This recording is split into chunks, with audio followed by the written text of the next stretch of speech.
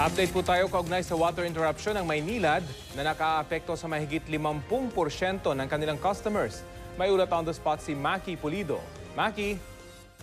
So sa ngayon, Rafi, 6 to 18 hours ang nararanasang water interruption na katulad ng nabanggit mo, 57% ng customers ng Maynilad.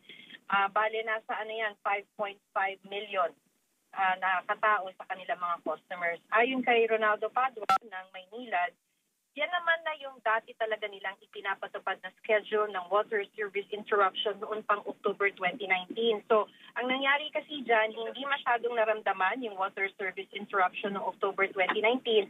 May tubig noon dahil noong nakaraang taon ay may tubig pa sa Ipo Dam. Ito'y sa kabila ng mas kaunti yung nakukuha nilang alokasyon mula sa Angat Dam. Pero dahil meron pang-augmentation mula sa Ipo Dam, ay meron pang na i-distribute sa kanilang mga customers. Pero dahil bumaba na nga yung water level ng Ipo Dam sa ngayong araw, ay nasa 100 meters na, at kasabay nito ay nasa 42 cubic meters per second pa rin lamang ang ibinibigay na alokasyon sa mga water concessionaires, kailangan na talagang, eto na, mararamdaman na yung water service interruption. Ganun pa man, ang sinasabi ni Padua, hindi natatagal pa yung water service interruption or higit dun sa oras na sinabi na nilang schedule.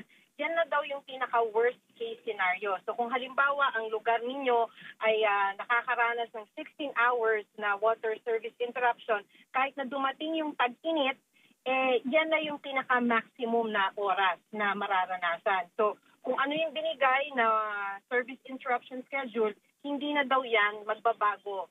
Yan na yung masusunod at hindi nahihigit sa oras na yan. So meron din silang ginawa ng mga augmentation projects kasi kailangan ngang makakuha ng dagdag na water supply at ilan lamang dyan yung mga modular water treatment plant.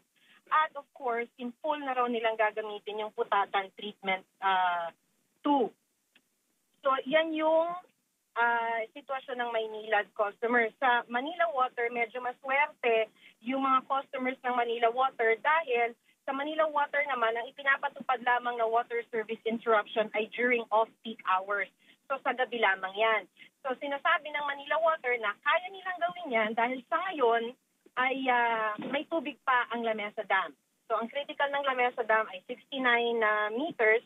Sa ngayon, manageable pa at 77 meters. Pero ayaw kasing masaid yan ng Manila Water, kaya kailangang magpatupad ng water service interruption kahit na sa off-peak hours para ma-stretch yung tubig na laman ng Lamesa Dam hanggang dumating ang tag-ulan. Okay?